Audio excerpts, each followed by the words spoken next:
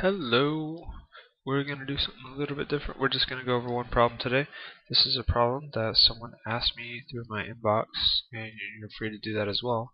No guarantee that I'll make a video of it, but it's a possibility.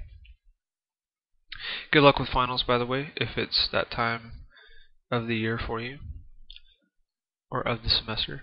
Alright, so this problem is just showing simply that a coset has the same number of elements as its subgroup.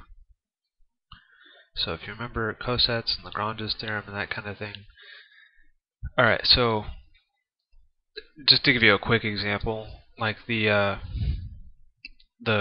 group Z12 under addition, and the subgroup generated by the element 3, 0, 3, 6, and 9. Now a coset would be 1, 4, 7, and 10, right? That's a coset. It's a subgroup generated by 3 plus 1. And it has the same number of elements. They both have order 4, right? And this is just showing that the general case is always true. A coset will always have the same elements as a subgroup. So let's commence with the proofing. So we have an element G in G, and we're going to show that there's a function that maps the elements in the subgroup to the coset. To the elements in the coset. And we're going to show that that's a one-to-one function. If there's a one-to-one function between the two, that means they have the same number of elements, doesn't it? So we take an element in H, and that's going to be in the coset, GH. So once again, this maps the subgroup to the coset. So to show something's one-to-one, how do we do that? We assume that there are two inputs such that the outputs are the same, and then we need to show that actually that means that the inputs are equal to each other.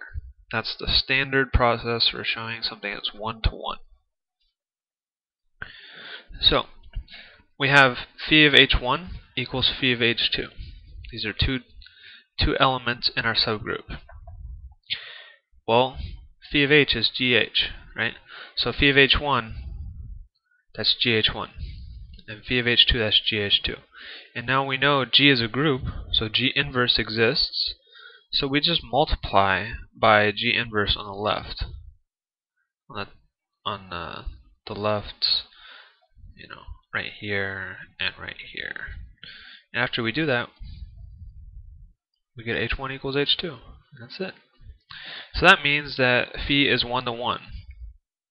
So that means that the order of H is equal to the order of GH, a general coset of H.